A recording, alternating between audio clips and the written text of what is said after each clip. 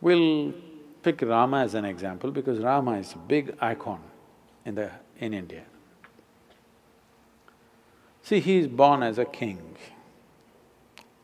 and he's coronated as a king, but because of some crazy situations, he's forced to go and live in the jungle with his new bride, a young woman he marries. She's a princess. She's made to live in the palace, but now with this young woman, he goes and lives in the jungle. So today in some stupid movie, they may show you scenes of how she's floating around in the jungle. No, you go and live in the jungle.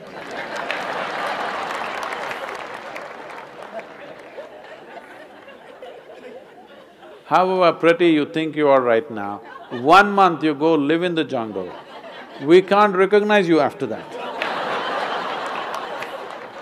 So this princess, forced to live in the jungle, and fortunately his brother follows him, knowing the difficulties that they may face.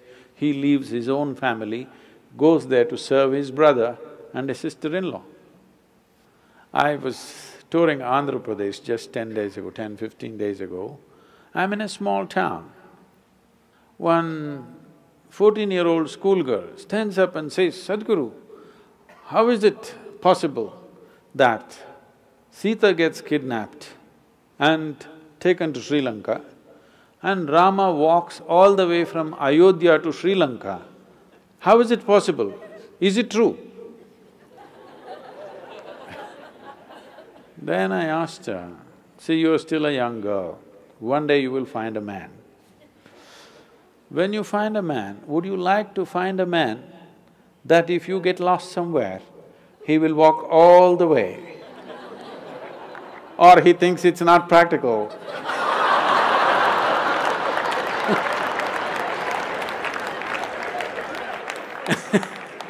And find a girl next door.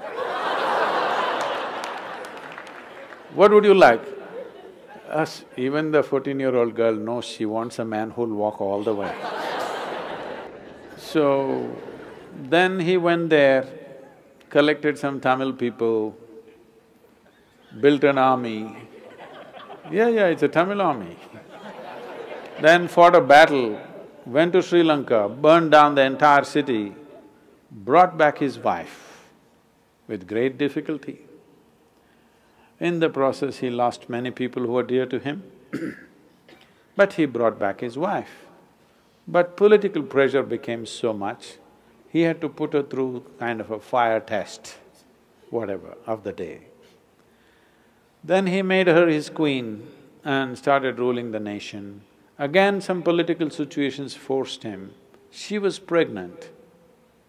At that time, he had to again send her back to the jungle. No sonogram. So he does not know whether it's a boy or a girl or boys or girls, what. She goes into the forest and delivers 2 boys, twins. Unknowingly, not knowing that they are his children, he fights a battle with them. He could have killed them, not knowing they are his children. If you somehow, so happened by accident, you killed your own children, can't be a worse tragedy in your life, isn't it? Terrible thing to do. He almost got close to it, he almost killed them, but fortunately they did not die in the battle. And then she died in the jungle, never again saw his face. You call this a successful life? I am asking you, you call this a successful life? No. But we worship him not because he was a super success of the day.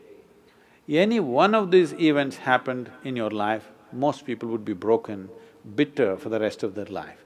No matter what happened, he never became bitter. He never became angry. He never became hateful. He took all the action that he had to take. He fought battles, but never got angry, never became hateful, never became bitter in his life. Though what life threw at him was one tragedy after another, he remained above it. And we worship that because essentially, essentially in your life, this is all it is. What the world will throw at you, it is not 100% your choice. To some extent we can control, that's about it. World may throw anything at you, we don't know what it will throw at you.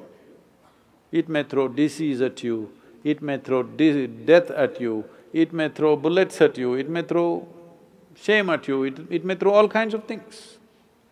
But what you make out of it is 100% yours. Now, this one thing, if you take charge, no matter what world throws at you, you will turn it into your well-being. Then, where you go, what kind of situations you live, whether you go to heaven or hell, doesn't matter because whatever is thrown at you, you know you will turn it into well-being. This quality is what we are worshipping. This quality is what is worth worshipping because this is true with every one of us. If world throws nastiness, you will become nasty. World throws bitterness, you will become bitter. World throws anger, you will become angry. This is the way most human beings live. Because he lived above that, we said he is godlike. But what happened in their life, the physical events of their life, if you look at it, it's one big tragedy. At the age of 32, you got nailed, had a terrible death. You call that a successful life? No. But we bow down to him because it seems, we don't know, but we believe, or people have believed always, that even when he was nailed, he said, they know not what they're doing, forgive them. For that we bow down to him, not because he got nailed. Because getting nailed is not a successful life, isn't it? But even if you nail him, he did not lose his quality. For that we bow down. So that's all that matters to us, whether they existed or not. That they are an inspiration for you, whether everything that's said about them is true or not. Even this is not your problem. You're not a historian, all right?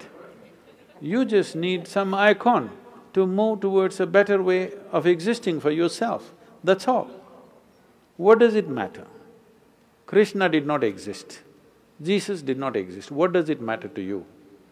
2000 years ago, whether a man lived or did not live, or it's just a figment of somebody's imagination, what does it matter? It is the quality that matters, isn't it? We recognize these qualities as great qualities, in some way trying to emulate them to whatever extent one can. That's what we're looking at.